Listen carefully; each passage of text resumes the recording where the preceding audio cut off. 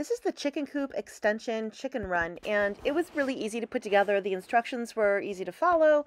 It's just a bunch of screwing pieces together. I like this run. It has a lot of doors and access points to get in, which is great.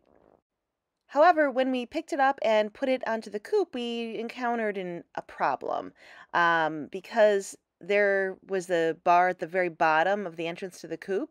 Look, the door won't open to the coop. So we came up with a solution to fix that. Done.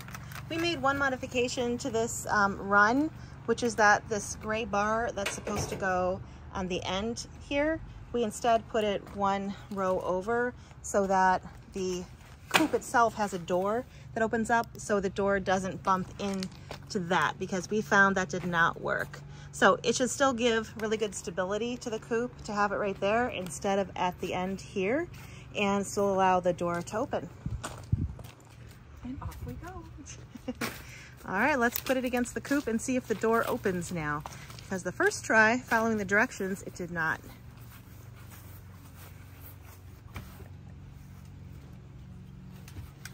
Oh, I already see the door free swinging, so that's what you want to see.